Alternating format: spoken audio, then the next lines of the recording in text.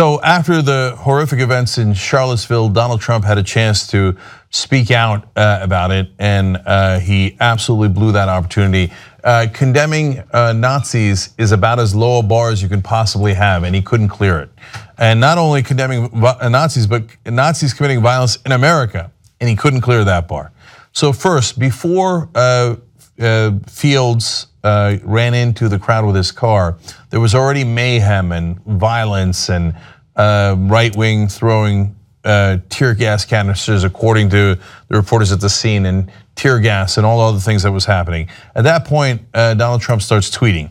He says, "We all must be united and condemn all that hate stands for. There's no place for this kind of violence in America. Let's come together as one." So far, no problem. I would have been far more clear on who was committing the violence, but this is the beginning so far. And then a little bit later in the morning on Saturday, he says, "I'm in Bedminster for meetings and press conference on Virginia, all that we have done and are doing to make it better, but Charlottesville, sad." Okay, still no calling out of the white nationalists who organized this rally, Unite the Right. No calling out of the torches that they were carrying, the swastikas, the Klan gear, etc., let alone clearly identifying who's doing the violence. And the white nationalists who organized this, including Richard Spencer, took this as an encouraging sign. Saw Trump's tweets and said, "Did Trump just denounce Antifa?" Meaning those are the protesters who some call leftists, but are more inclined towards anarchy.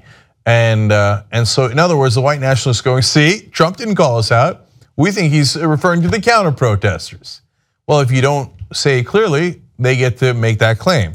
So Trump made it way worse when he finally did speak out and said this. "We condemn in the strongest possible terms this egregious display of hatred, bigotry, and violence on many sides. On many sides. It's been going on for a long time in our country. Not Donald Trump, not Barack Obama. It's been going on for a long, long time."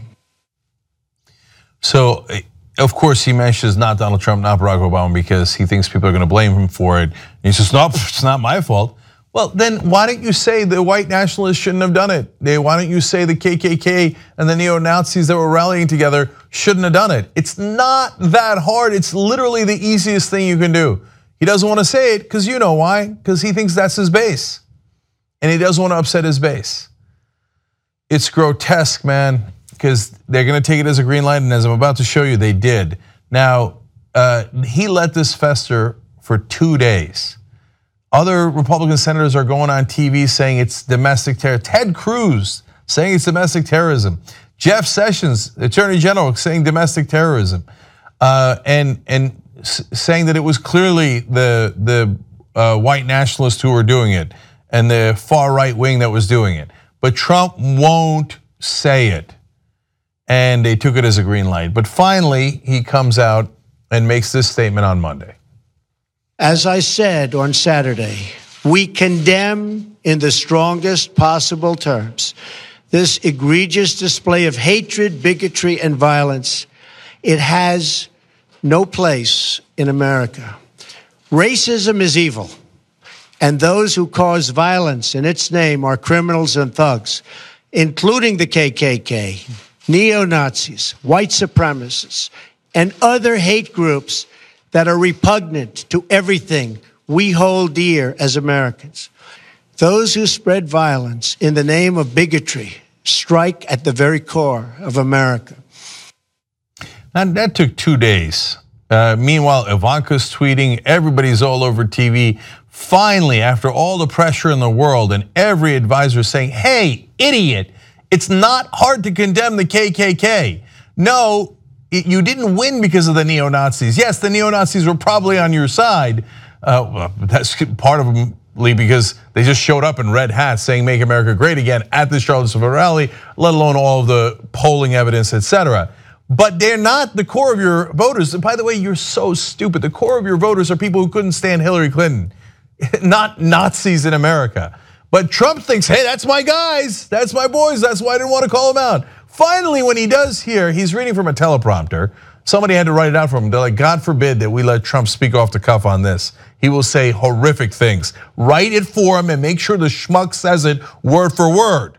And then when he does, he says, I condemn, violence from every place, including the KKK and neo-Nazis. Wow, are you not merciful? Thank you for finally showing up. So Jim Acosta afterwards is going to try to ask him some questions and listen to their interaction. Mr. President, can you explain why you did not condemn those hate groups by name over the weekend? They've been condemned. They have been condemned. And why are we not having a press conference today? You said on Friday we'd have a press conference. We had a press conference. We just had a press conference.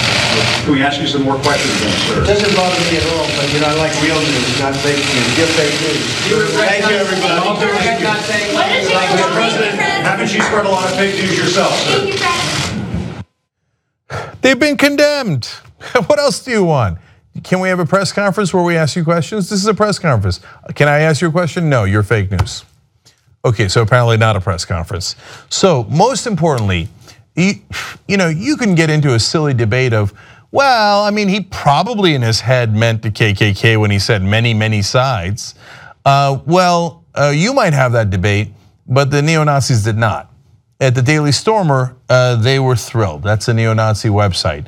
And when they saw Trump blame many sides, here's what they wrote on their blog.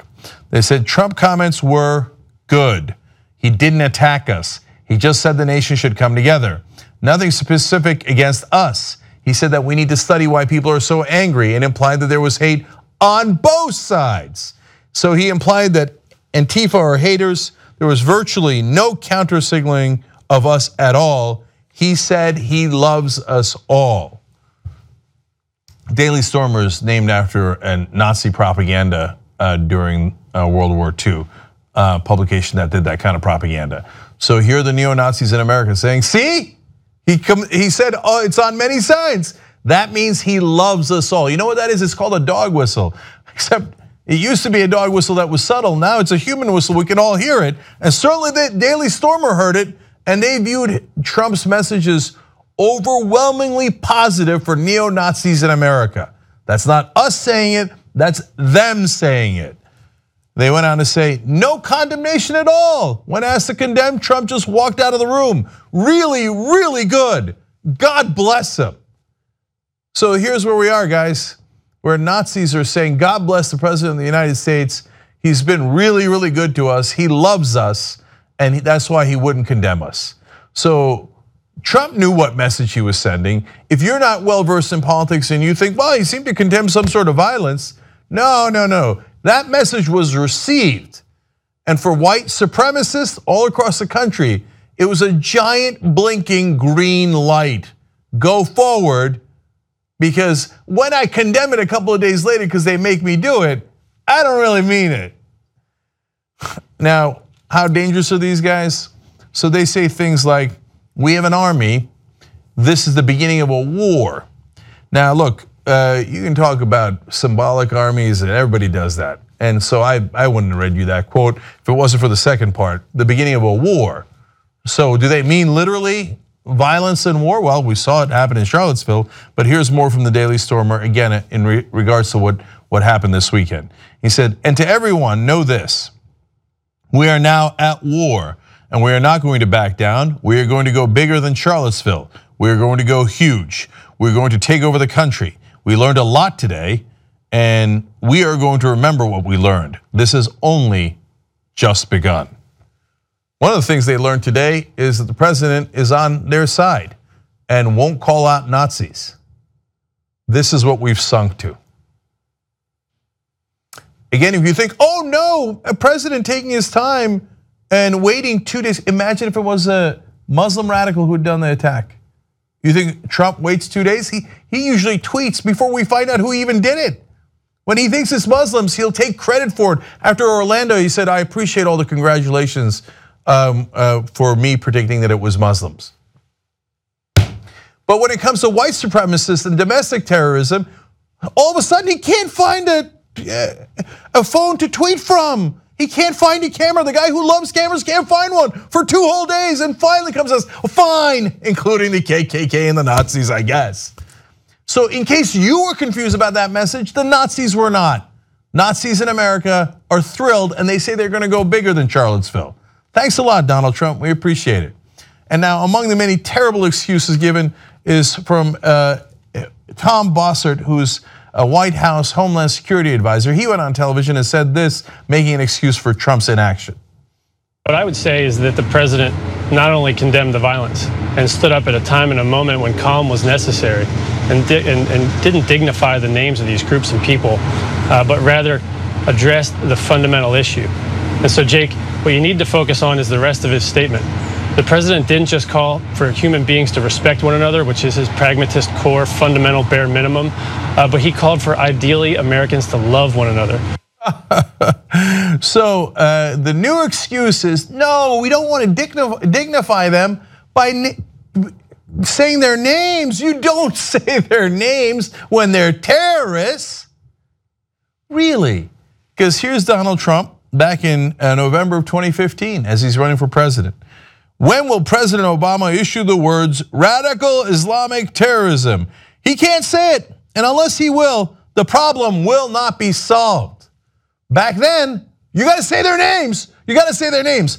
Oh, it's my voters, it's my supporters, it's the people who love me the most in America, Nazis and KKK and white supremacists. Oh, don't say their name. That would legitimize them. Wink. And one more tweet from Trump in June of 2016.